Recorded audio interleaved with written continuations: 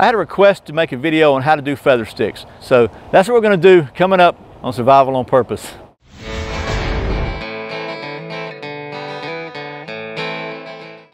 Welcome back to Survival on Purpose. My name is Brian. Thanks for joining me. So not too long ago, I had a request to please make a video showing how to make feather sticks.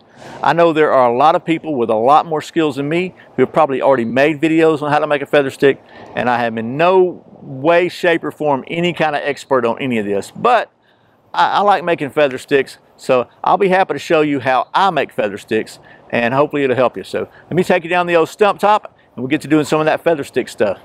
Okay, here we are on the old stump top, and I got 3 different kinds of wood here. I think this is privet. I don't know, it's really hard.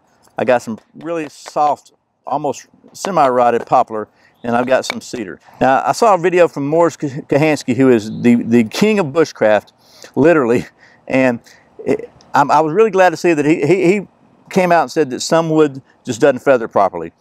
So we got several different ones here to show real quick. We'll try with the privet here first. And one thing about feathers, what you try to do is if you can create a ridge and you ride that little ridge down, and then you create another ridge. Every time you cut down, you're going to create a ridge at the corner. So it gives you something to make the feather. Otherwise, if you're trying to cut on a flat, you're going to make a big wide feather. For me, with the wood that I have available to me, I have a lot better time if I split it and find something really sharp to work with. So for example, if you split this open here, and again, this is a really hard wood, then that gives us an edge here to work with. And so then you can kind of carve down. I always put my knife at kind of an angle and then just kind of let it run down and slice. And what that does, that gives you the curls. See how it curls up? Now this wood is not really good feather wood, in my opinion. At least for my skill set, it's not. So even though you can get some feathers with it, it's just not. It just doesn't work as good. So, but that's one way to do it, and it really helps if it's kind of got a little, in my opinion, it's not super dry. When you finally get to the point where you've got some curls there, I mean, you got some edges you can kind of get curls off of, you can do okay. So that's this wood. Not too bad, but not great. So the next we got a piece of poplar, and I'm going to go ahead and do the same thing with that. I'm going to split it out to get a corner, and then it helps to have a really sharp knife, and this knife is pretty sharp, but then you can just see how it just runs down. The softer the wood seems like the better it feathers, but as you run down at an angle, it'll curl up on you. So if you can get just a super light touch, you can get those really tiny little curls, which really helps if you're trying to start a fire.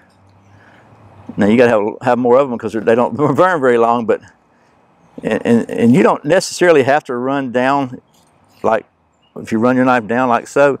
I do because it gives me more control. I feel like I can really get a little smaller curve, a little smaller curl, and that's just the way I do it. Everybody doesn't do it that way, I know. So now, and some of it depends on what kind of edge you've got. This is a Scandi grind knife. Different knives do better jobs, but I kind of use the same technique on all of them. Okay, so that's the poplar. Next, we're going to try it with some cedar. I've got a piece of red cedar here. You can look at the inside of that. I'm gonna baton it out a little bit and to get an edge on it, and then we'll see what happens. Okay. Another thing I want to point out. You see how I've got an outside curve here, outside curve like so. To me, it's easier to carve feathers on the inside curve because you don't. You're kind of like working with the wood instead of against it. So if you can just kind of ride an edge there all the way down, sometimes you can. Okay, that was a little thick. Sometimes you can get some really long curls.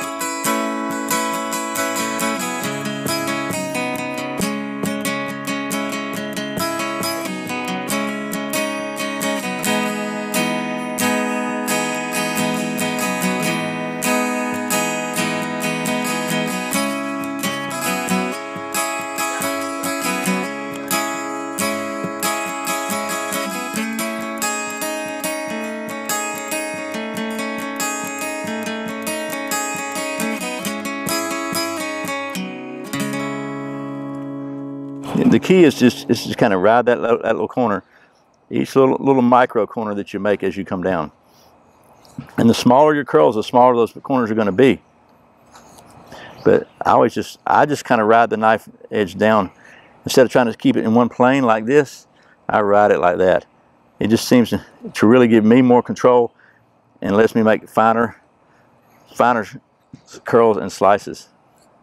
Now, the main purpose, as always, of making these curls is for starting fires. So what we're going to do is we'll go ahead and take all these we just made, and we'll just see how well they actually perform the function which they are intended to do. Okay, in my mind, how they look is not nearly as important as how well they burn, because the whole purpose for starting doing these curls is to start a fire. So let's just see what happens here.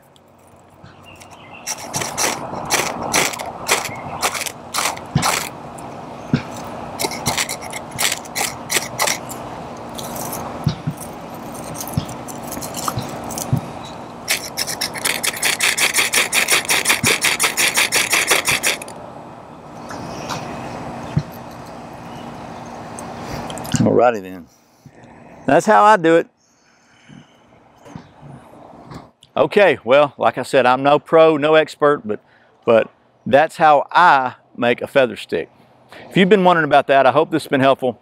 Again, I'm no expert, but the best advice I can give you is just grab a knife, grab some wood, and start practicing. Try different kinds of wood, see what works best. Just try to ride that little angle, and I hope this has been helpful. As always, thanks for watching Survival on Purpose. Thanks for subscribing. Thanks for clicking that thumbs up, for sharing this video with all your friends. And thank you so much for doing all your Amazon shopping through the Survival on Purpose links. I really appreciate the support. Once again, my name's Brian. You're watching Survival on Purpose. Remember, survival's not an accident, so be prepared. See you next time.